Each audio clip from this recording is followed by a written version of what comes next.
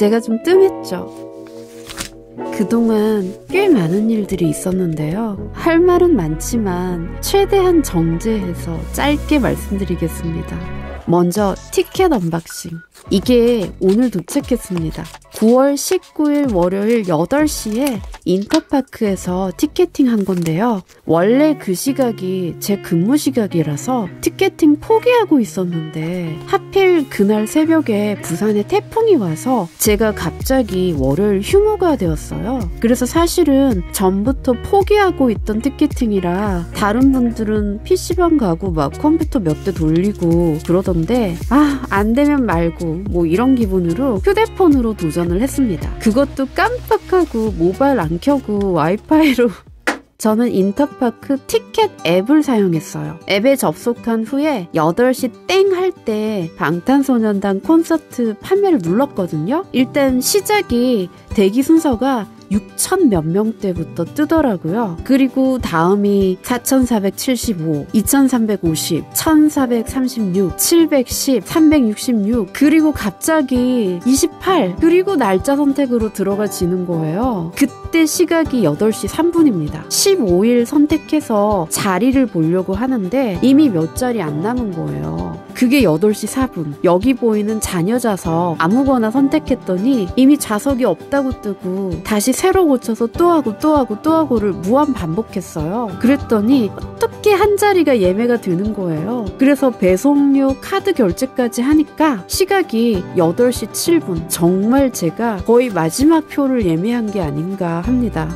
그래서 받은 게 이건데요. 콘서트는 가게 될 것 같습니다. 이거는 자일리톨 구매하고 받은 건데요. 그냥 제 말만 들으면 눈이 심심하실 테니까 눈으로는 이거 보시면서 제 말을 계속 들으시면 되겠습니다. 이거 2개 구매하면 이거를 받을 수가 있었는데요. 행사가 아직 진행 중인지는 잘 모르겠습니다. 저는 이거 거의 한 달 전? 그때쯤에 사서 오늘 처음 꺼내봅니다. 이거는 작년 건데요. 병 모양이 달라졌네요. 그래서 제가 그동안 뜸했던 이유가 이거는 제 성격 문제인데요. 제가 좀 사회 문제에 심하게 몰입을 하는 경향이 있습니다. 포토카드랑 크기 비교하세요. 예를 들어서 어디서 내전이나 전쟁이 났다 뭐 이런 뉴스를 보면 최소 일주일에서 2주 이상은 괴로워해요.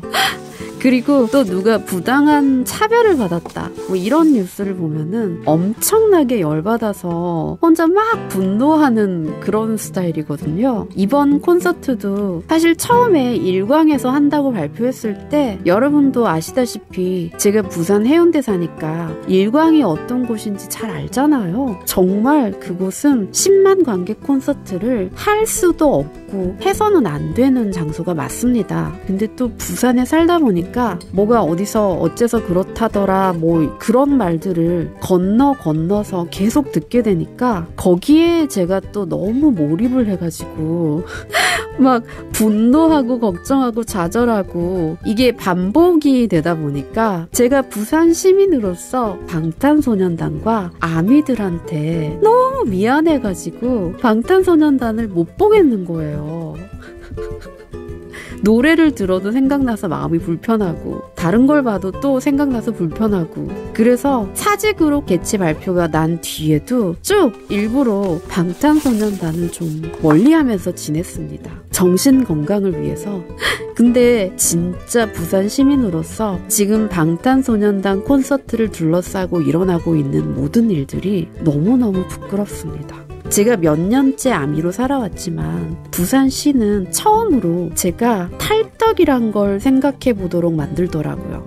콘서트를 다녀오면 이 마음이 좀 정리가 될 것 같습니다. 이러한 이유들로 마음이 너무 괴로워서 아시는 분은 아시겠지만 사실은 제가 채널이 하나가 더 있었어요. 외국인들을 위해서 방탄소년단과 함께 한글을 배우는 채널을 제가 하나 더 하고 있었는데요. 너무 바빠서 영상을 거의 1년째 하나도 못 올리기도 했지만 제가 이번에 그 채널을 갈아엎었습니다. 더 이상 영상을 만들 자신이 없더라고요. 그러니까 방탄소년단 때문에 너무 괴로워서 내가 마음이 좀 편하려면은 방탄소년단 외의 것도 좀 제가 저번 영상에 한번 말씀드렸었는데요. 새 식구가 생겼습니다. 저의 새 식구가 궁금하신 분들은 댓글창에 영상 링크를 달아놓겠습니다. 일단 지금은 너무 마음이 무겁고 슬픕니다. 이거는 진짜 제 성격상 너무 과몰입을 한 탓입니다. 이제 콘서트 2주 정도 남았는데요. 정말 방탄도 행복하고 아미도 행복한 성공적인 콘서트가 되었으면 좋겠습니다. 여러분들은 티켓팅 성공하셨나요? 댓글로 알려주세요.